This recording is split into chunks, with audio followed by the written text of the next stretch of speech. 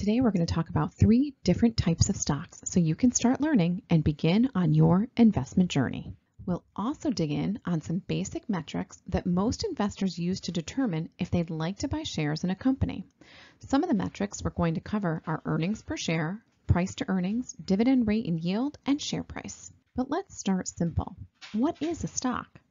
When a company is publicly traded, they determine the number of shares that will be available to the public for purchase.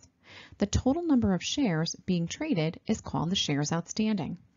As an investor, when you purchase a share of a company or a stock, you retain partial ownership in that company. So the more shares you own as an investor, the larger the percentage of the company that you own. Using a brokerage, investors have the ability to buy and sell shares of different stocks. There's many different brokerages that you can open an account with, and they all have different features. So do your research to see what is most important to you, because they all function a little bit differently. Most investors will own company shares with the expectation that share value will rise or that they will receive dividend payments, or even both. And as a result, you'll have an opportunity to generate a return on your investment if the company is performing well and the stock prices rise. However, you are also taking a risk if the company doesn't perform well and the stock prices drop, meaning a potential loss for you. This is a snapshot of a great website called Finviz that gives you a nice visual of how the market is performing and also divides it by sector. Now let's start discussing the different types of stocks. Blue chip stocks are very well-established companies. They're the leaders in their industry and have strong reputations in the market. A couple of examples would be Microsoft, ticker symbol MSFT, and McDonald's, ticker symbol MCD. Let's start by taking a peek at Seeking Alpha, which is really a great website, you guys, to use to research different companies before you decide what you'd like to add to your portfolio. Let's take a peek at Microsoft, ticker symbol MSFT, which most of us have probably heard of and have probably used some of their products. If we do some super simple math, and let's say in the year 2000, you purchased 100 shares of Microsoft when they were trading for around $40 a share. Can you imagine? You would have paid a total of $4,000 for those 100 shares. As of the recording of this video, Microsoft is now trading for $282 a share. So those 100 shares that you bought back in 2000 would now be worth $28,200, which would mean that that initial investment that you made actually would have made you around $24,200. Pretty sweet, huh? But what if I told you it could actually be more than that amount? Let's use the portfolio visualizer to see what happened to our 100 shares of Microsoft over time. We made our initial investment here in 2000, purchasing our 100 shares for $4,000. As we track this over the last almost 21 and a half years through July of 2000, you'll see that we actually end up with $30,542. Now, when I modeled this in Portfolio Visualizer, I set it up to reinvest any dividends that were received by selecting a DRIP, or a dividend reinvestment plan. Don't we all wish we bought 100 shares of Microsoft in 2000? And that right there is why people are drawn to the market. It's for this type of potential. But what is the stock market? Well, it's also known as a stock exchange, and an exchange is just that, a place for people to exchange their money for shares of stock, matching sellers of a particular stock with buyers of that stock, which makes you an owner of that company. So you've got a piece of the pie. As you start researching the different companies that you wish to purchase stock in, you'll need to know how to find them and have an understanding of what a ticker symbol is. When a company decides to go public, they select a ticker symbol based on what is still available to represent their stock when it's traded in the market. And it's unique to one company only.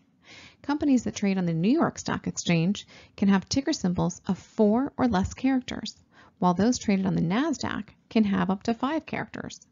Most companies will use those ticker symbols to help with marketing and establishing their brand. Pretty sure you're all familiar with these companies and may even recognize their ticker symbols as well. On most stock screening websites, like Seeking Alpha, you'll see the ticker symbol beside the company name, typically located at the top of the page. Once you start to familiarize yourself with ticker symbols, it becomes much easier to navigate and review the different companies so you can learn more about them. It is imperative that you do your own research before deciding to add a company to your portfolio. The second type of stock we're going to talk about are growth stocks, and these are companies that are expected to continually grow their earnings, but at a faster pace than the rest of the market. These companies don't typically offer dividends to their shareholders because they invest any earnings that they make back into the company. These companies will typically have a higher PE, which is the price to earnings ratio. If we jump back over to Microsoft on the Seeking Alpha platform, you can see the PE listed here as 27.66 with FWD in parentheses.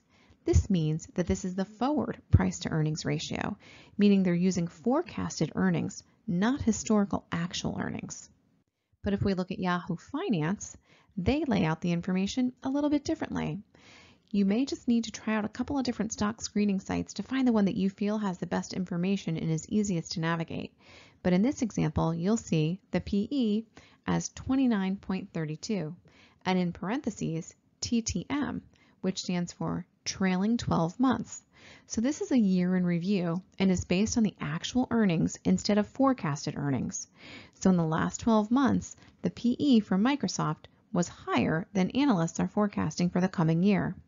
It's important to know where to find information, and there's some really great websites that you can use to do your research, like Yahoo Finance, Seeking Alpha, MarketBeat, to name a few. But if you plan to invest, you need a little bit more information on what goes into the PE of a company. So let's dig a bit deeper. To calculate the PE, or price to earnings ratio, we need more information about the company.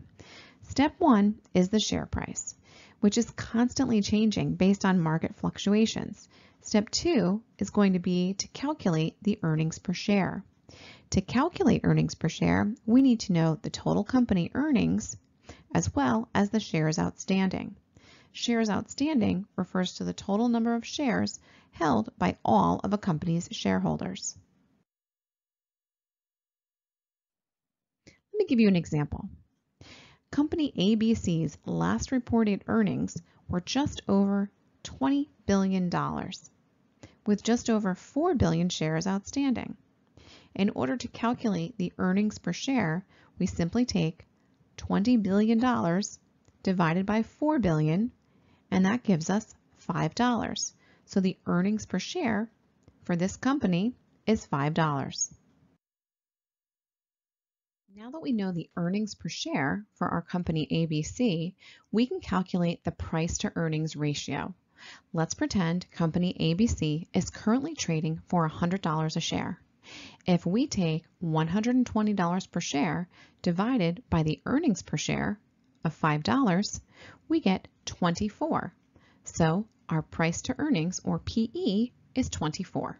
According to Investopedia, the price to earnings ratio relates a company's share price to its earning per share. A high PE ratio could mean that the company's stock is overvalued, or else that investors are expecting high growth rates in the future.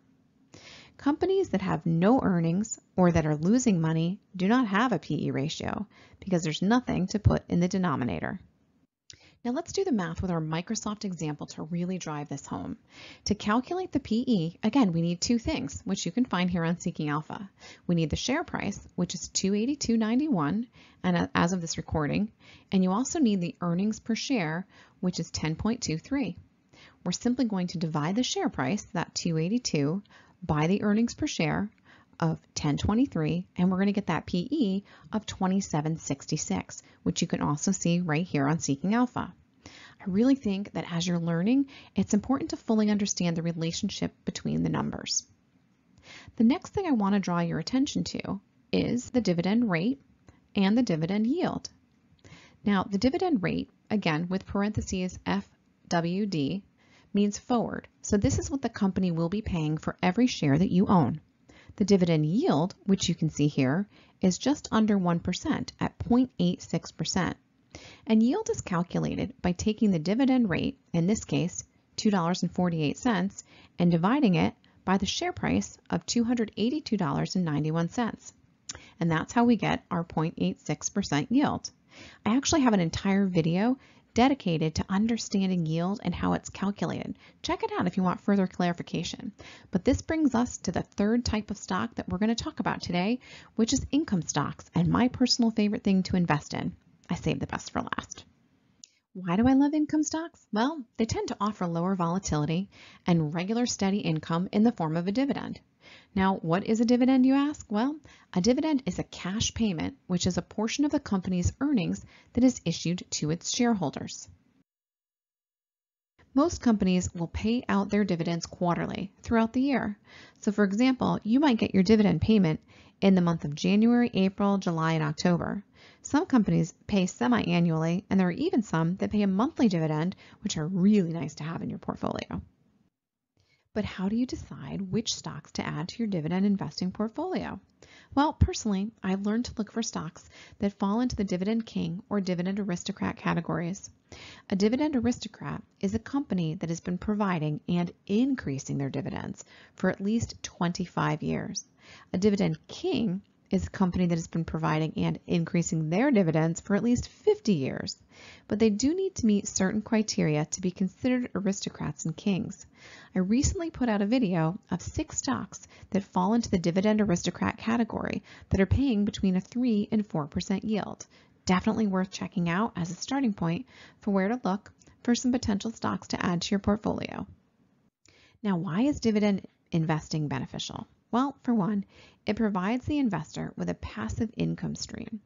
If you stick with Dividend Aristocrats and Kings, you'll be purchasing shares in companies that have consistency and therefore less volatility or risk. Dividend stocks also provide a hedge against inflation by generating a rising income stream while also appreciating in value. And that takes us to the power of DRIP. DRIP is an acronym for Dividend Reinvestment Plan. The first step, if you so choose, is to enroll in a dividend reinvestment plan.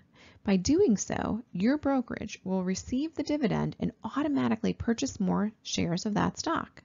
And over time, as you increase your position in the company by adding shares, the amount of dividends you receive will also rise. Now, some investors who are more hands-on actually choose to turn the DRIP off and receive their dividends as cash, which then allows them to select how they want to invest their dividend income, perhaps on stocks that are selling for less, or perhaps they're at a retirement age and they've decided to use the dividends to live off of. And that's what I'm aiming for. With income stocks comes some important dates that you should all be aware of. First is the declaration date.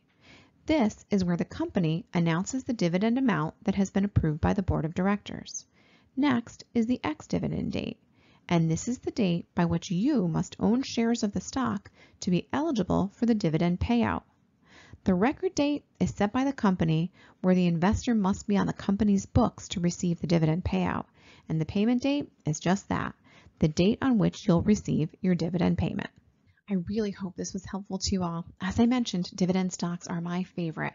And if you'd like to learn more, I'd love it if you'd follow along with what we're purchasing and the dividends we're receiving each month, because we've got a goal of creating a solid passive income stream through our dividend investing. Check out these videos for more information. And as always, stay hopeful and be well.